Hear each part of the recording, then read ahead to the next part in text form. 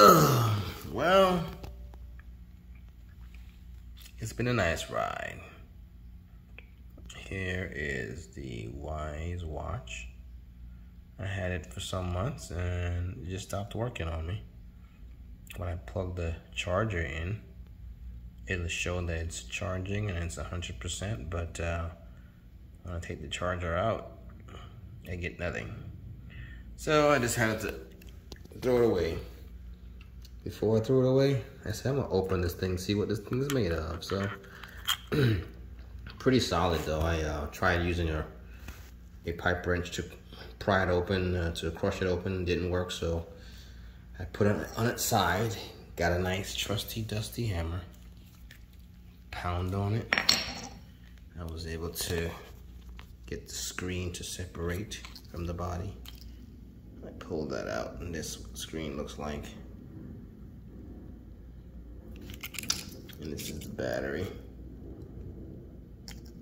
Not much circuitry. The button, I was pretty much pounding on it, but it still is depressible. Which is impressive. So I think the thing was well built, but at the same time didn't last long. Didn't last long. So I pried the battery off. And some little glue on here. And that's what it looks like. And I'm just going to rip this thing off because I don't care. There's a little glue right there. The battery. Real circuit board. I guess that's the sensor right here. On the back end.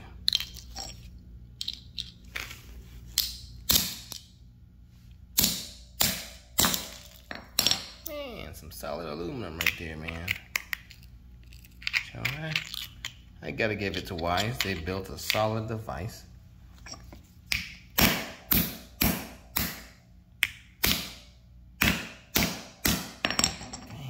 took a lot of force there.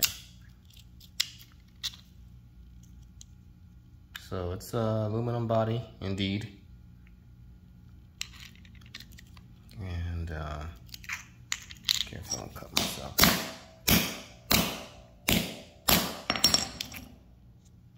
And the sensor. See, when you pay 20 bucks for something, you can afford to give a damn about crushing it. Especially after it lasts about, I don't know. I gotta check back the time I first posted the video, but I wanna say 4 months. All right, you've seen it crushed. Glass, battery, sensor, circuit board, aluminum body.